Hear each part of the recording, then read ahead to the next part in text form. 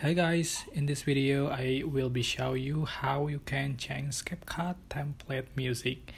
So just open the CapCut apps and tap on template button. So you can select template you want to use. For instance, select this template and choose image or photos you want to add.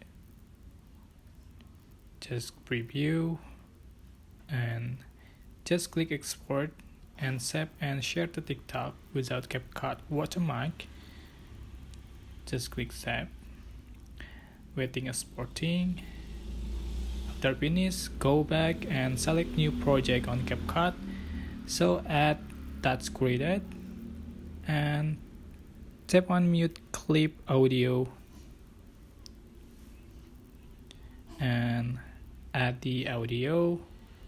Select audio or music available here, or you can select from your device.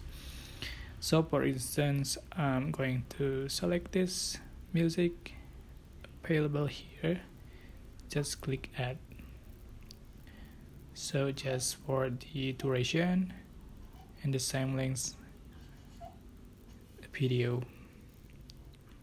So just click export. Okay, that's how to change CapCut template music.